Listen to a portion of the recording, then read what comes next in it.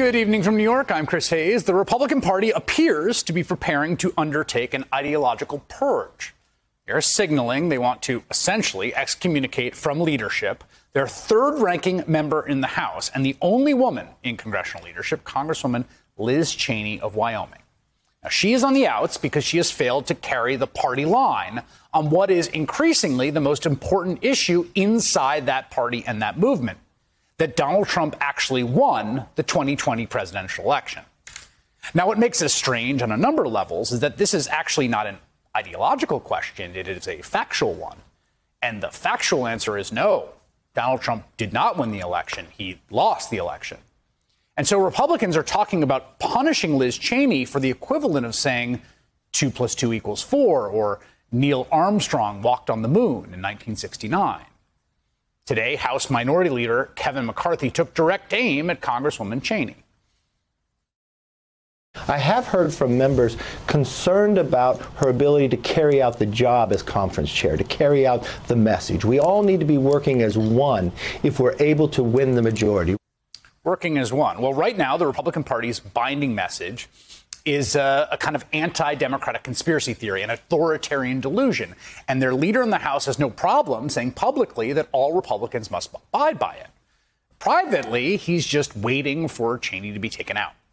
McCarthy was caught on a hot mic just ahead of his Fox and Friends interview this morning, telling Steve Doocy what he really thinks. I think she's got real problems. I've had it with her. It's, I've lost confidence. Well, someone just has to bring the motion, but I assume that will probably take place. We have reached out to Leader McCarthy's office for comment about that bit of sound you just heard, have gotten no response. Politico reports that another member of the Republican caucus is already pitching herself to be Liz Cheney's leadership replacement. Congresswoman Elise Stefanik of New York has been calling her colleagues to talk about her interest in the job and garner support. Senator Mitt Romney of Utah is one of Cheney's only defenders in the party. And remember, he just got booed mercilessly by fellow Republicans over the weekend for criticizing Trump. This afternoon, he tweeted, quote, "Every person of conscience draws a line beyond which they will not go. Liz Cheney refuses to lie. As one of my Republican Senate colleagues said to me following my impeachment vote, I wouldn't want to be a member of a group that punished someone for following their conscience." The fact that Congresswoman Cheney refuses to lie is exactly why her own party is very, very mad at her. She has committed no other ideological sin.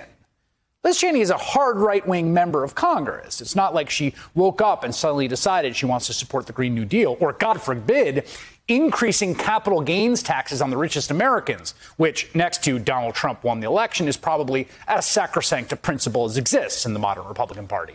No, none of that. Of course, both parties have lines they will not cross, things they will not brook dissent on.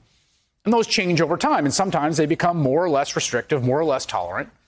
The Democratic Party has evolved in such a way that abortion rights and support for Roe v. Wade and access to abortion are now a pretty clear litmus test.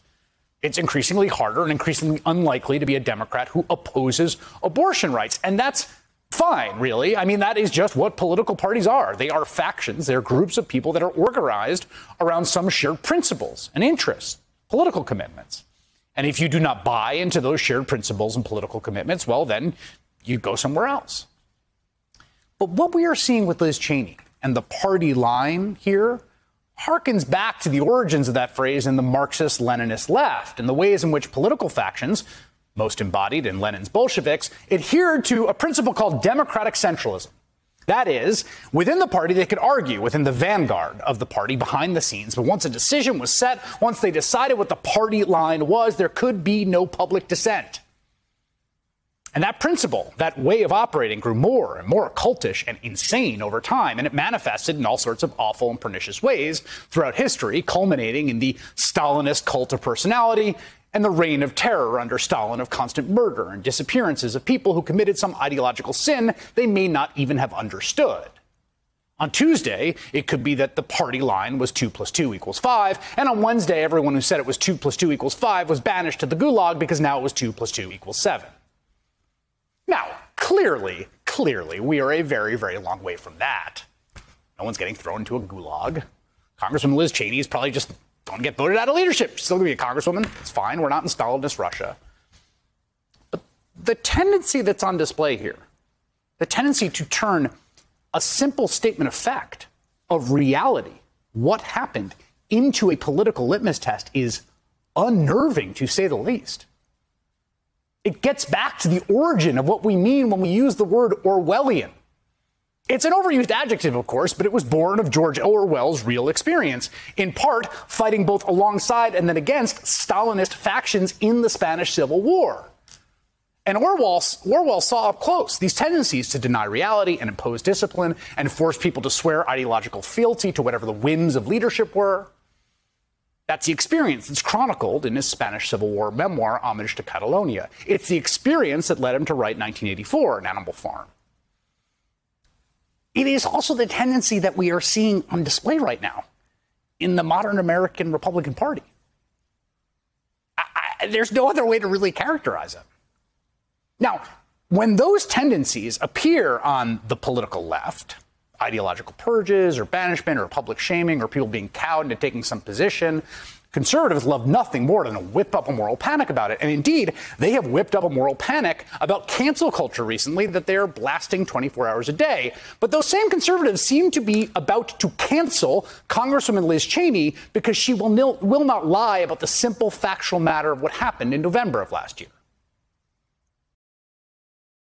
Hey, thanks for watching our YouTube channel. You should know that you can follow today's top stories and breaking news and catch up on your favorite MSNBC shows all in one place. Download the NBC News app today.